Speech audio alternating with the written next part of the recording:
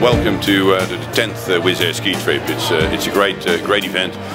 Lots of colleagues from all over the network enjoying themselves. It's a few days of relaxation. It's always hard work at WIZZ, and then once a year we play hard as well.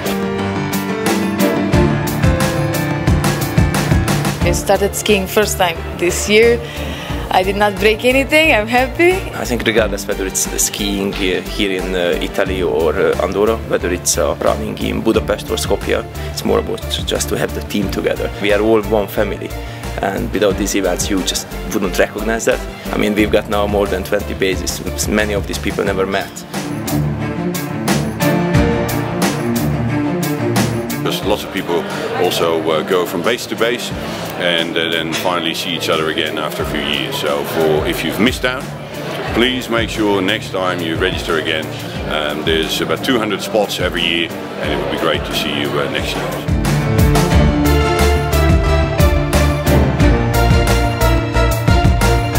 The ski trip is quite an event for WIZZ, particularly for the crew.